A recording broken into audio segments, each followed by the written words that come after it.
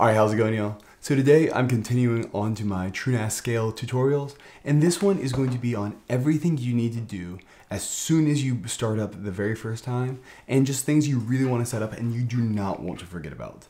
This is going to be things like taking snapshots, making sure scrubs are running, making sure you've got smart tests running, all these different things that you need to make sure are set up whenever you start off on a new TrueNAS build. So I do this pretty much every time I implement one for a client, and we're going to make sure that these are all running, because if you don't have everything running, especially something like a scrub test, it can really hurt you. Then for something like a snapshot, it is so nice to be able to have. I'm going to talk about those here, but these are going to be some really important things that pretty much everybody should enable. And I'm going to talk through different settings for different people though, for some things specifically like snapshots. And so the very first thing we're going to do is make sure our backup is running.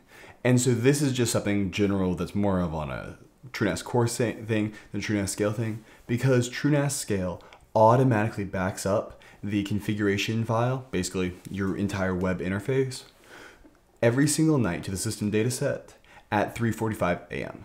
So just make sure your device is not off at that time. If you have like a scheduled power off, make sure not to have that at 3:45. And if you do, you probably can figure out when to change it. You might have to really dive into it. Or you could do things like just make sure to manually back it up. And the way you can manually back it up is go in here, and we are going to go into System Settings, General, Manage Configuration down here, and we are just going to download the file. So this right here is the file, and anytime you make a lot of major changes, it's not a bad idea to just download one of these off. Just leave it in your downloads thing. If you need it, you need it. If you don't, you don't. But they're very small, and it's not a bad idea to always do that anytime you do a lot of big things, or especially if you're about to just reconfigure a lot of things. It's not a bad idea. It takes 2 seconds to make that click, and just download it really quick just in case. But that is backups. Thankfully now it's automatically backed up every single night, especially considering how small that file is. There's no reason not to. All right, so that is backups. And so now the next thing we want to go ahead and do is make sure that our disks are having smart tests run. Smart tests, there's 2 different types, a long and a short. And essentially it's a self-test of the drive so that the drive can say, hey, am I about to fail? And so you want to run a short one very often, and then a long one every few months or so, because the long ones can take a long time. But to do that, we just go into Data Protection and go down here into our smart tests. And we're actually going to create 2. One of them, a weekly one, that's going to be a short test, and then a bi-monthly one, so every other month for a long test. So we're just going to add it. I would do all drives. No reason not to, unless you've got a specific drive you want to test more often because it's starting to throw some errors. That's not a bad idea. And we're going to select the type. This one's going to be our short one, and we're going to call it Short Smart. And for the schedule, we are going to do it weekly. Sundays make a lot of sense at 2 a.m. So that is going to be our short test on all drives, and so we're going to save that one off. And now we're also going to add one here for all drives as well. That is going to be the long test, and long can be very long. And we are going to do it bi-monthly. And so this will do it bi-monthly, as we can see, every other month. And so that will run the test every other month.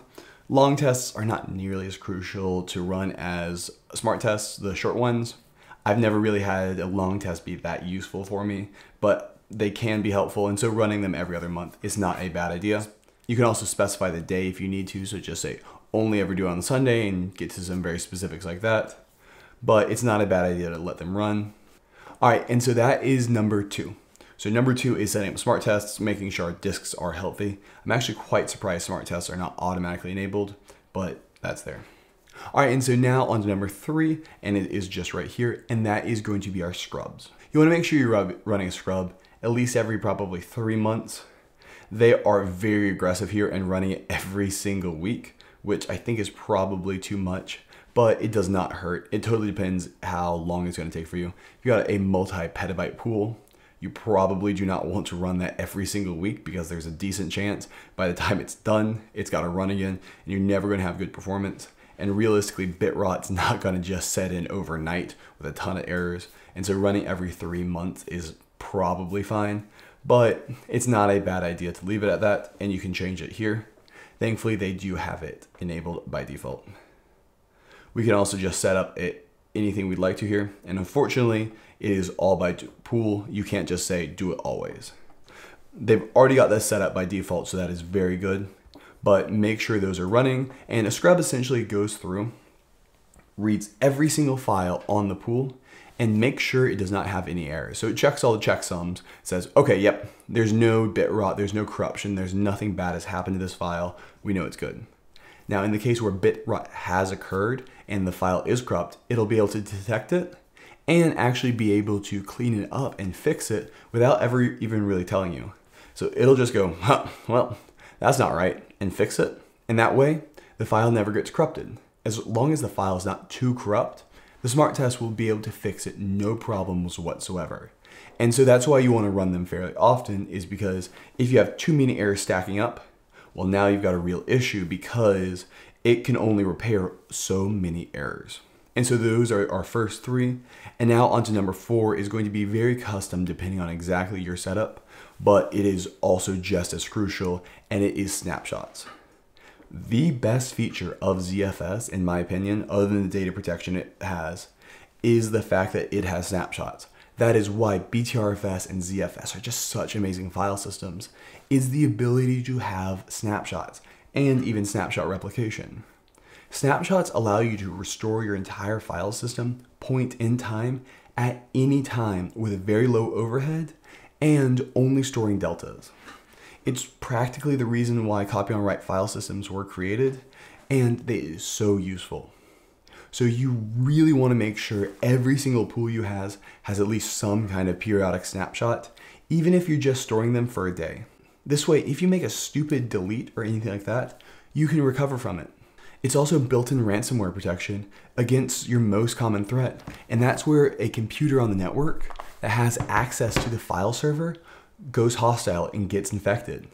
It will then go ahead and encrypt the entire file server, demanding ransomware. If you have snapshots, you can just roll back those changes just like that. It is so nice and means you never have to restore from backup. And even if you don't have a backup, you should have a backup. You can still restore your files from this. So everybody should have at least some form of this. So we're just going to go ahead and hit add. And we are going to do it for every single set we've got. And for our basic schedule, for most users, what I would recommend is probably 2 weeks is fine. And dailies. You can do a lot more custom ones. There's so much more stuff you can do here. But the default one here where you've got a snapshot of the day for 2 weeks is fine. You probably can even expand this out to probably 4 weeks. And essentially what will happen is from the moment you take a snapshot till the moment you remove it, which it will be in this case 4 weeks, it'll be essentially 4 weeks from the moment you delete a file to the moment you get your space back. But in those 4 weeks, you can restore that file without having to go to backups or anything like that. So it's still on the disks. So that's what it costs. But a nice thing you can do is just bulk delete snapshots and then go, okay, I'm running out of space. I just cleaned up my NAS. I've deleted a bunch of files I don't need. I know I don't need them. I know I need the space today. And so what you can do is you can force that to happen and just select all those old snapshots, delete them, and then you'll immediately get your space back. But definitely make sure to set up snapshots. And I've got a more customized video on that. They are super, super, super helpful. All right, and so now onto our very final one, and that is not going to be actually shown fully in this video. It is going to be a backup. You can back up your NAS however you like to. There's rsync, replications, and cloud sync. Cloud sync goes to a cloud. Rsync can go to pretty much any other server in the world that runs rsync, so Synology, anything. And there's replication. Replication is essentially sending a copy of the exact file system using ZFS snapshots actually to another TrueNAS scale box. And so that way you can have an active backup file system that can turn over just like that. And so if you do have an entire file server go down, you can recover almost instantly. But make sure to pick one of these and back up your data. I'm not saying you have to back up your entire file server. No, for people that's just too expensive and people aren't going to do it. But what you need to do is you need to sit down and say, these are the pools I care about. These are the family photos. This is my employees' tax information that I really need to make sure we've got. Everything like that, make sure that gets backed up somehow. There's a lot of options here. Pick one of them and go with it. I'm gonna do in-depth tutorials on every single one of these options eventually. And so just pick one of them and go with it. And make sure to check your backups at least once a month. At minimum, set up a thing on your calendar every 6 months to check your backups and make sure you can restore from them. Even if it's just restoring a single file, make sure you've got the ability to restore in some capacity, because a backup that's never tested is going to end up failing and then is going to be absolutely useless. All right, well, that's gonna be it for this video. I really hope this was helpful. I've wanted to do just a basic, hey, this is everything you need to know to get started, and just things that if you don't set them up, they can kind of bite you in the butt later on. So that was this video. I'm gonna have a whole series on this, so check the playlist down below for it on a full setup guide for TrueNAS SCALE. So leave any other tutorials you'd like to see me make in the comments below, and have a good one. Bye.